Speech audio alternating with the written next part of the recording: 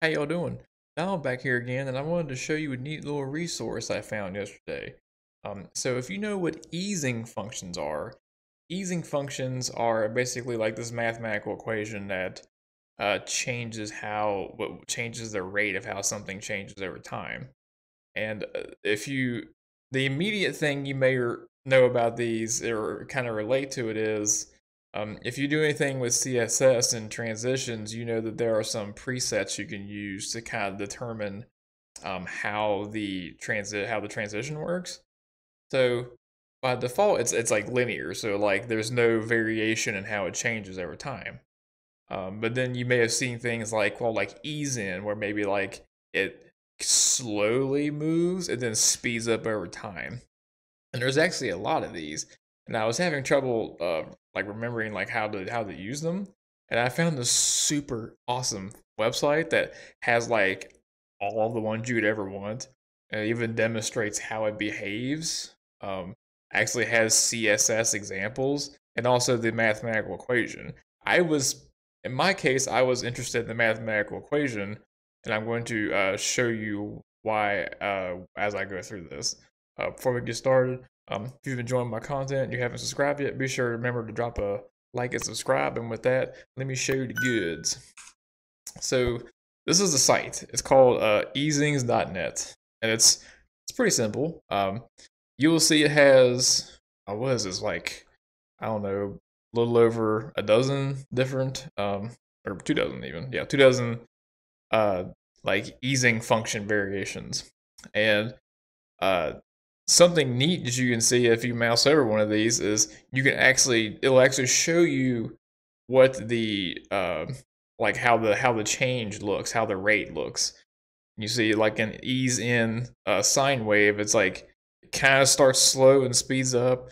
And if you say go down to cubic, it's much more drastic. And then you even go to quint, and it's even more drastic. So that in itself I thought was cool enough. But if you click into one of these, it shows the same thing here, just bigger. It has the exact CSS you would need to have this exact same behavior. And there's some things there where apparently there's some post CSS plugins to do these things, I guess, without having to know like these cubic Bezier numbers. And then apparently you can do it with gradients too, which is interesting. And it even gives you an example of what the gradient looks like. But this is the thing I was most interested in is the math equation. And this shows you the mathematical equation to get this this rate of change over time. In particular, reason I was interested in this is I want to essentially use all of these, or be able to use all of these in my Go programs, Go packages that I'm writing to modify the rate of different animations. And if we just kind of go through some of these, there's some very interesting ones here. So if you get down towards the bottom, you you get to these very interesting ones like this elastic and this bounce. Let me move my head out of the way for the bounce one's very interesting. Oh, the other thing I didn't show you was, so if you see over here, it'll kind of show you what this rate of change looks like compared to when there's no change, and you can preview it with the size, the position, and the transparency. So we're on this bounce one, right? So if we hit size, this little this like opacity layer here, watch how it changes. So you'll see that in linear, it just just kind of goes away. But on the bounce one, it kind of like bounces, like kind of like shakes, which is very interesting. And then the position does the same thing. See, it kind of jerks, which I thought was pretty nice. And then transparency, the transparency one with the bouncing easing function is actually very interesting. That's like, it's almost like you could get like a screen flickering effect, which seems pretty cool. And then here's the mathematical equation for that too.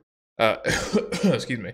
You'll notice that some of these, I think this is the only one actually. It actually references the formula in another easing function. I think bounce is the only one that does that, because the bounce one is like probably the most complicated one there is, Because most of the other ones are like just maybe like one conditional, but other than that, it doesn't really have much to it.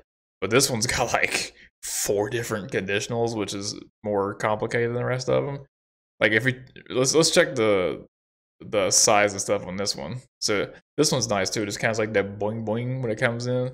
Same thing with the transparency, just a little flicker, and the position, just a little bounce. So if you, for whatever reason, were in the need of wanting to know or needing to know what these easing functions are, maybe it's for something academic like college, or you wanted it for maybe something to do with CSS. This is basically, as far as I know right now, this is your one-stop shop. It has your CSS examples, the math equations, everything. Now, I've actually already made use of this.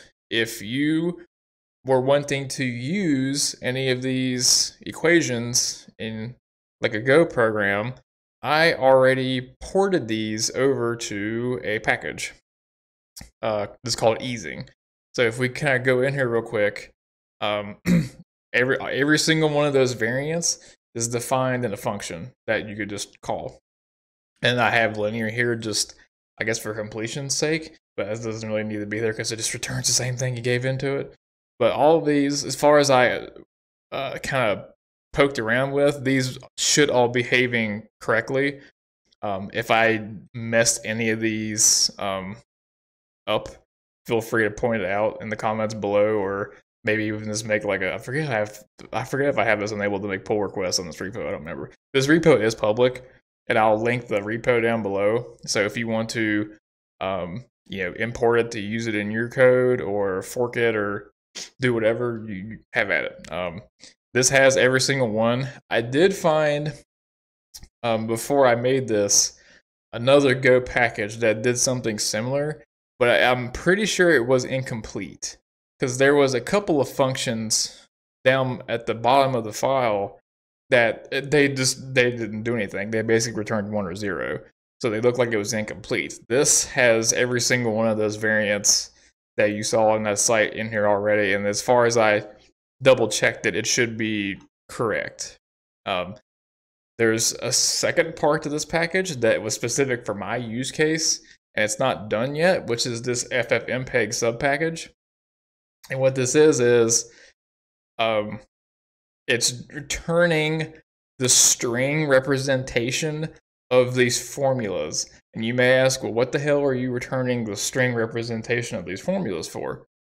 Well, as I said, I want to use these to do some more interesting animations whenever you're using certain filters with ffmpeg. The main one being, why is my nose so itchy? God, please stop, thank you. So just when you're doing like draw text and maybe dynamically changing the position or the alpha, this is what I want to use here. So to kind of give it, I haven't tested these yet. This is just me. I was just translating them. The way that this would work is, so this string you would pass in, what that would be, if I can, let me see, let me open up, let me go to my projects, Golang, draw text, draw text.go. So the thing you would be passing into this would be, if I go to, where is that? Yeah, okay, fade expression. So this part of the expression right here, this is basically being used to determine the, I guess you want to say, the progress of the effect happening. So these two expressions in these strings here are what's basically tracking the progress of the text fading in and fading out. So what I would do is this exact string right here, I would pass it into that one of those functions, and it would basically kind of like plug it in place of where the X was in the Go functions. And theoretically, this will allow you to modify the change of this progress over time by passing it into these equations, and then they're kind of just automatically injected into the ffmpeg filter arguments. That's the main reason I have those right now. As I said, you'll notice that it's not done yet. I was doing these on stream the other day, and I just decided to just stop because I'd already been doing it for like an hour and a half.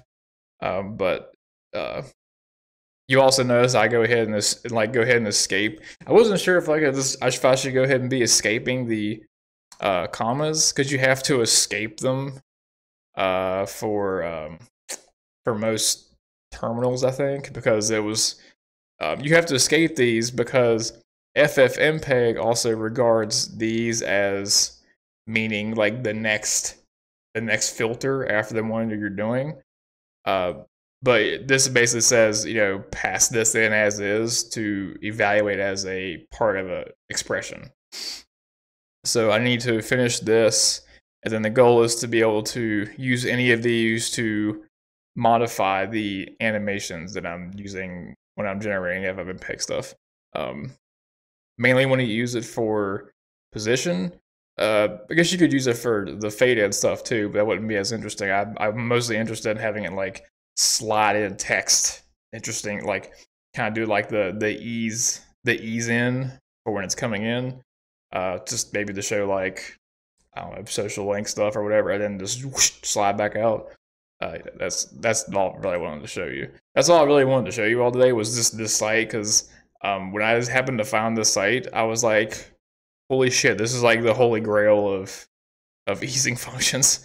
I see. I don't. I think I very vaguely remember something about these from when I was in college, but I sure shit never used it once I was out of college, and I kind of suck at math anyway. So good luck to me figuring this shit back out on my own. Uh, but yeah, there you go. If you were in need of easing functions for some reason, there's your this is your golden goose. Have fun with it.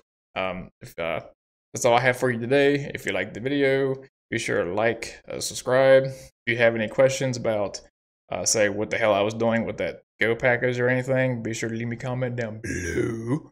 If you want to follow me on any social media stuff, I got links down there.